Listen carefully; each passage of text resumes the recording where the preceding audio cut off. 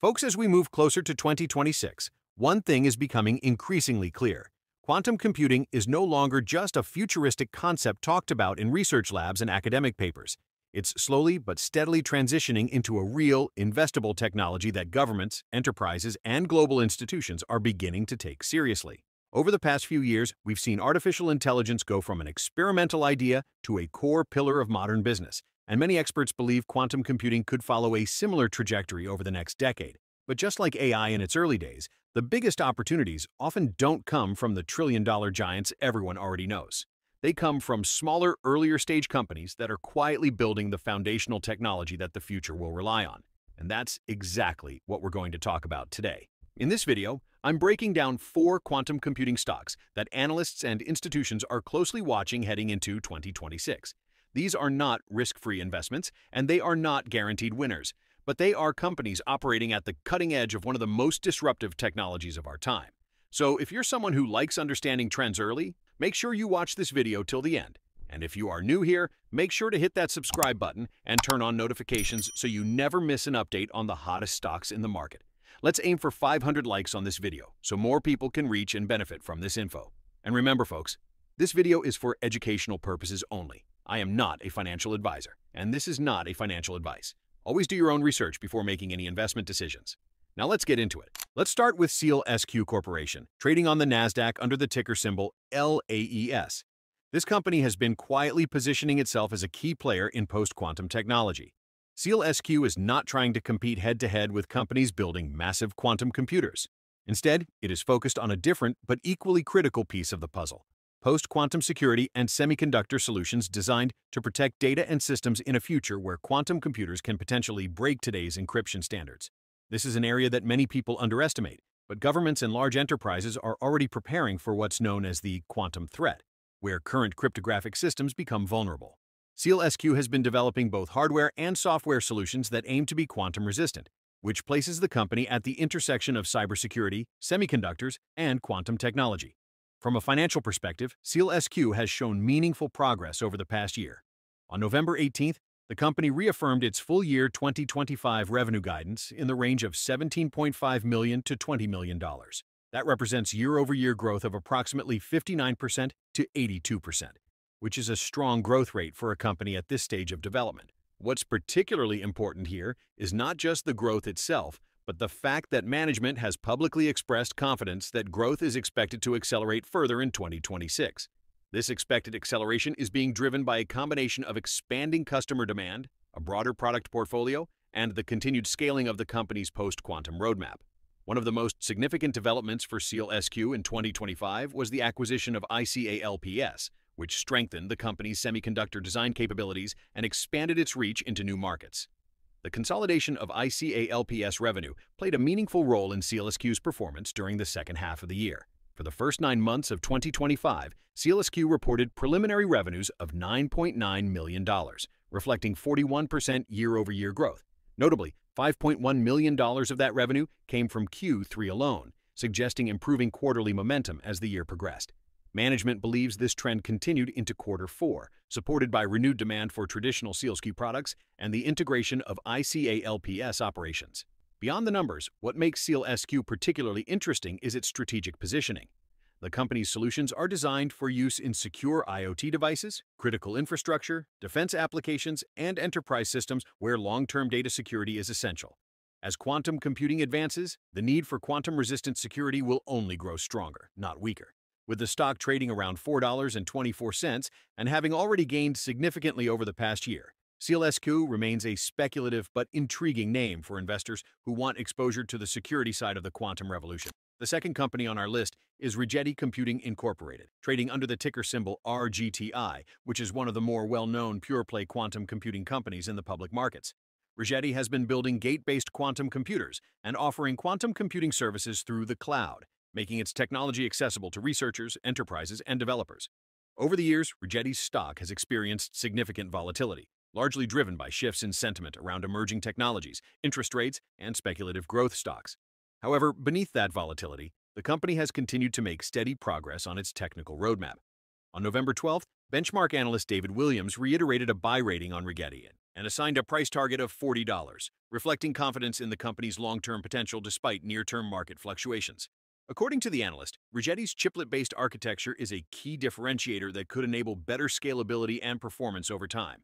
While broader volatility in the AI and emerging tech sectors has temporarily reduced investor enthusiasm for quantum stocks, the long-term investment case for Rigetti remains intact due to ongoing technical milestones and strategic partnerships. Rigetti has laid out an ambitious roadmap for the coming years. The company expects to deploy a 150-plus qubit quantum system by around the end of 2026, targeting a median 2-qubit gate fidelity of approximately 99.7%. Looking further ahead, Rigetti aims to deploy a 1,000-plus qubit system by around the end of 2027, with an expected median 2-qubit gate fidelity of 99.8%. In the nearer term, the company remains on track to deliver a 100-plus qubit chiplet-based system by the end of 2025, with an expected median 2-qubit gate fidelity of 99.5%. These milestones matter because quantum computing is not a binary success or failure technology.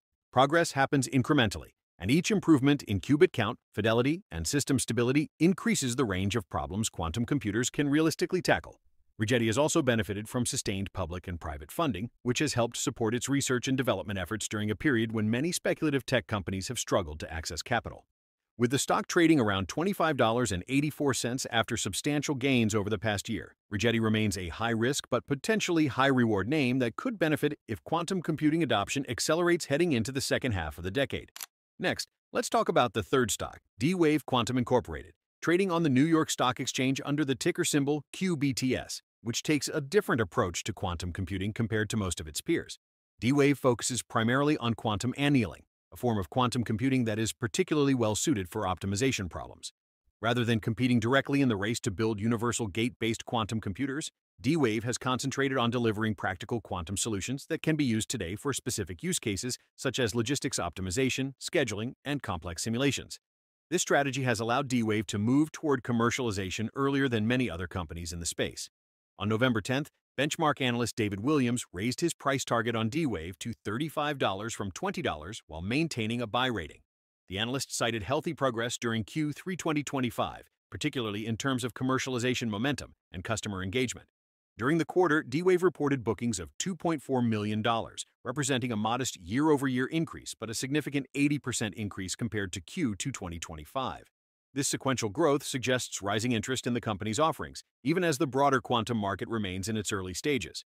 Revenue for Q3 2025 doubled year-over-year to $3.7 million, driven primarily by a $1.8 million system upgrade project and higher professional services revenue.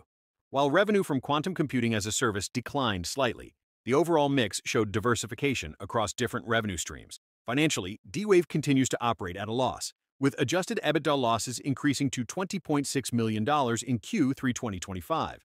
This increase was largely driven by higher operating expenses as the company continues investing in commercialization, sales, and product development. While losses are a concern, many investors view them as part of the cost of building early leadership in a nascent industry.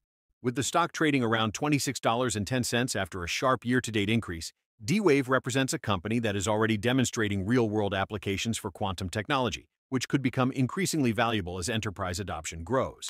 Now let's move to fourth and final stock, IonQ Incorporated, trading under the ticker symbol IONQ, which is widely considered one of the leading companies in trapped-ion quantum computing. IonQ has consistently attracted attention from both institutional investors and analysts due to its unique technology, strategic partnerships, and relatively strong revenue growth compared to many peers.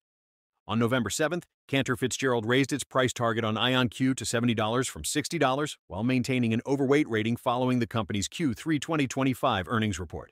Analysts emphasize that IonQ is still in the early innings of commercializing its technology, with significant long-term potential ahead. According to Cantor Fitzgerald, IonQ could ultimately capture around 30% of the quantum hardware, software, and services market by 2035. In present value terms, this opportunity has been estimated at approximately $954 million, underscoring the scale of the market IonQ is targeting. During Q3 2025, IonQ reported revenue of $39.9 million, representing a 222% year-over-year increase.